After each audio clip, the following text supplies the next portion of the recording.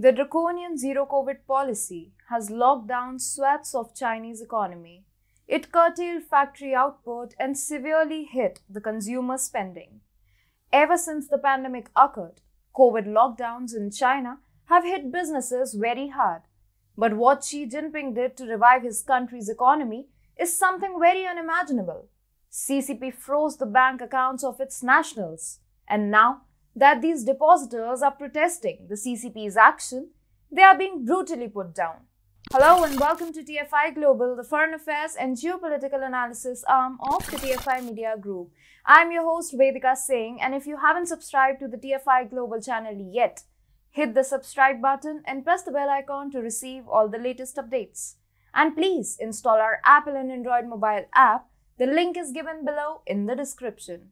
1 million or so Chinese bank customers have reportedly been unable to access their deposits for more than 2 months.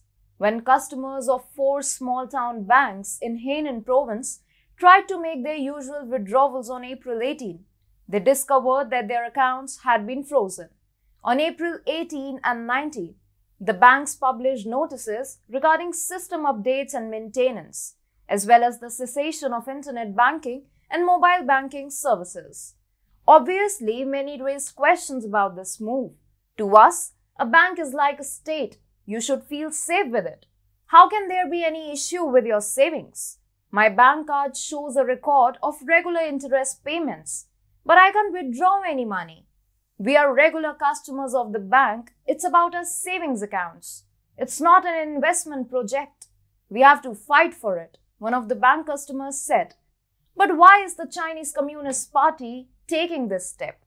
They claim that the measure was taken to stop the circulation of illegal money and that the accounts were frozen to keep an eye on the country's illegal investors. And you will realize how false these claims of CCP are as I read the next line. It's my personal savings account, but now I have become an illegal investor and I can't access my account, a cheated customer of the bank said. The nation was outraged when Zhengzhou officials last month tried to stifle depositors' freedom of movement and prevent their planned protest by messing with the nation's digital COVID health code system. But they were no longer able to stop these demonstrators from calling for their rights to access their life savings.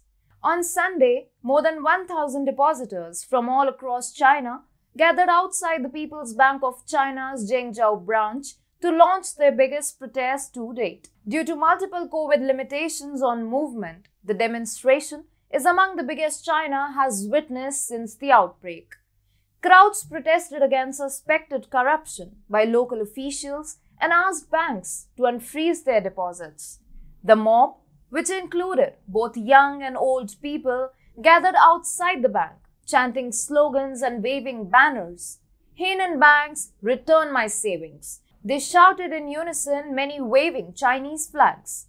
But astonishingly, the police used excessive force to disperse these protesters, and many of them suffered serious injuries. Many others claimed that the security forces' abrupt escalation in brutality had stunned them. I do not expect them to be so violent and shameless this time. There was no communication, no warning before they brutally dispersed us, said one depositor from a metropolis outside Hainan who had protested in Zhengzhou. Why would government employees beat us up? We are only ordinary people asking for our deposits back, and we did nothing wrong, another depositor said. All in all, Xi Jinping will have to pay a steep price for this move, as this year's presidential elections get near, and she is fervently seeking to win office for a 3rd term. However, he must stop daydreaming because the Chinese people will undoubtedly punish him for the appalling economic situation and the poorly implemented zero-COVID policy, and then take complete hold of their hard-earned life savings.